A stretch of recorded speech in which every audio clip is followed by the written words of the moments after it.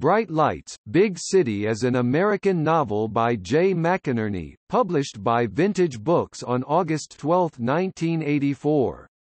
It is written about a character's time spent caught up in, and notably escaping from, the mid-1980s New York City fast lane. The novel got its title from the Jimmy Reed blues song of the same name. The novel is written in the second person, an unusual narrative method in English-language fiction.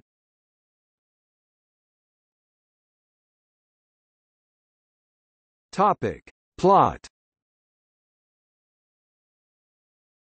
The story's narrator is a 24-year-old writer who works as a fact-checker for a highbrow magazine for which he had once hoped to write. By night, he is a cocaine-using party-goer seeking to lose himself in the hedonism of the 1980s yuppie party scene, often going to a nightclub called Heartbreak. His wife, Amanda, recently left him, and he copes with this by pretending nothing happened and telling no one that she is gone. The two had met in Kansas City. The narrator moves with her to New York City, where she begins a modeling career that quickly takes off.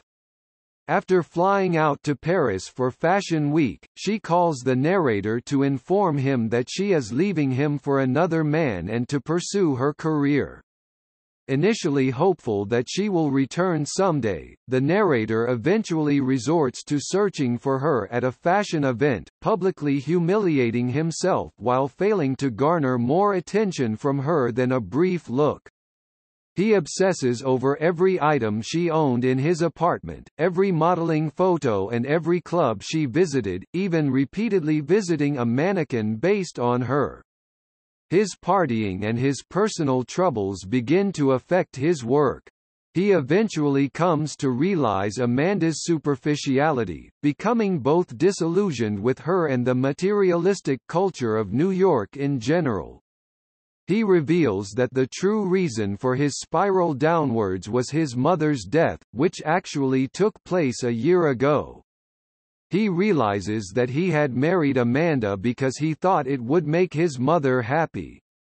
After his mother's death, he was in shock, and it wasn't until Amanda left him that he began really grieving over his mother, causing his cocaine addiction and reckless abandon.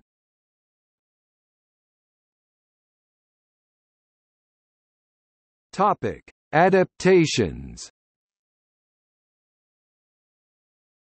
The novel went on to be the source material for the 1988 film Bright Lights, Big City, which was also written by McInerney. In 1999, an off-Broadway stage musical was produced by the New York Theatre Workshop, written by Paul Scott Goodman and directed by Michael Grief, with orchestrations and musical direction by Richard Barone.